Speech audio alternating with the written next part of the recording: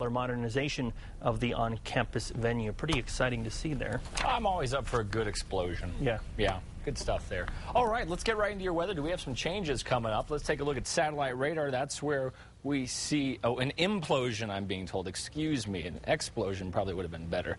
But you can see a lot of high clouds, seeing them going over this ridge of high pressure, and that's kind of going to direct our storm. It's kind of brewing here. A lot of moisture with it, as you can see over on the Pacific. By the time it reaches us, it's going to be dry and fairly anemic, and it's going to steer it. This ridge will help to steer it. So we're not talking about a major league storm here. We'll even call it a T-ball storm. Not too impressive. So we'll start to see this ridge break down as we get into Monday, and then our low pressure system will make its way to the north and the east. And what this will bring us is a chance for some rain and snow, mainly to the north, Monday into Tuesday. Then we'll start to see things taper off. We're not expecting a whole lot, maybe 2 to 3 inches in the Sangre de Cristo Mountains and the San Juans. We're talking about 7,500 feet and above. So a pretty weak system. Other areas could see a light dusting. Whatever we do see is not going to last long, and it's going to melt quickly. So we'll see the system exit the region by Tuesday, and we'll start to get under a nice northwesterly flow and dry things out and have a pretty calm week. 58 degrees right now in Albuquerque. Winds are calm.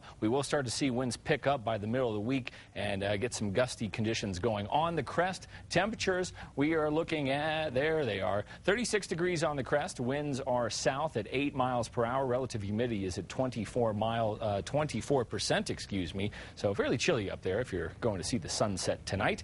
Let's do the numbers right now. Northwest New Mexico, 50 degrees in Durango tomorrow, 58 in Farmington. We'll start to see chances for some rain tomorrow, changing over to snow. Not expecting a whole lot for Durango or Farmington out of this thing. So it's kind of a loser storm as far as it's concerned. Another La Nina strikes again, if you will. But by Wednesday, we're going to clear things up and cool things down a hair. So we'll start the day with 50 in Durango and then step it down to 45 by Wednesday. Over in southwest New Mexico, pretty good day for you guys tomorrow. Partly cloudy and calm. Anywhere from 65 in Alamogordo to 72 in Lordsburg. Unseasonably warm temperatures for this part of the state.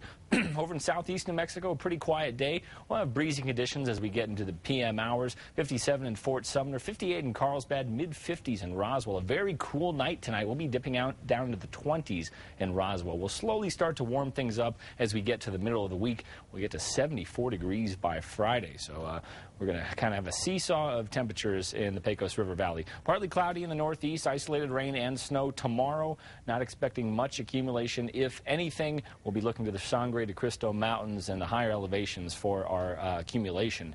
And in the northern mountains, partly cloudy with a chance of rain and snow tomorrow. Maybe a flurry or two in Santa Fe as we get temperatures dropping overnight, but not anything impressive out of this storm. And man, we do need it. We are moisture starved up in those mountains. 50 degrees by Thursday in Santa Fe. Expect windy conditions as we get through the middle of the week. Over in the East Mountains, a pretty good day for you. Starting your Monday, 61 in Moriarty. Same story in Cedar Crest and Tierras. Mountain air just a couple degrees cooler. In the metro, calm with some clouds. We'll get slightly breezy conditions as we get into the PM hours. And temperature's not all that bad. 62 downtown. And as we look at the 7-day forecast, it's going to be pretty good for Albuquerque. No rain out of this thing or snow, but we'll start to see winds pick up a little bit and temperatures drop slightly. Pretty boring, though. Me? No, well, well, both. No, the weather forecast. Yes, it's a fairly boring forecast. Okay. All right, thank you, Ian. Here's a look at